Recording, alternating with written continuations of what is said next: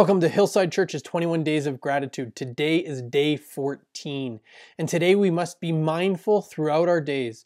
Now, our text for today is Colossians chapter 3, verses 1 through 10. For the sake of our devotional time together, I'm only going to read you the first two verses, but I want to encourage you when we're done here to go back and read the rest of the verses.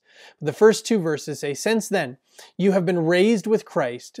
Set your heart on things above where Christ is, seated at the right hand of God. Set your mind on things above, not on earthly things."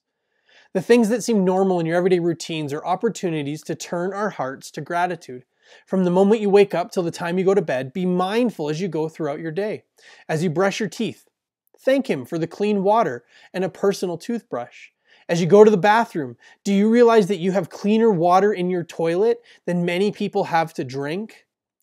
And the plush toilet paper, that's something to be grateful for too. There are things we become accustomed to that we barely notice, but that we get to notice today. The passage in Colossians tells us to set our mind on things above, not on earthly things. As we're learning to shift from selfishness and indifference to gratitude, we begin to see everything differently. If we're looking for Him to show up and show off, I promise we will see Him. It takes a purposeful heart to see God and recognize His handiwork. So reflect.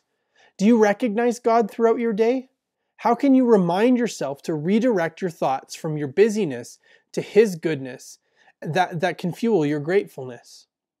Respond. Set a reminder on your phone today. Pick 2 different times and schedule a reminder that asks, "Have I seen God?"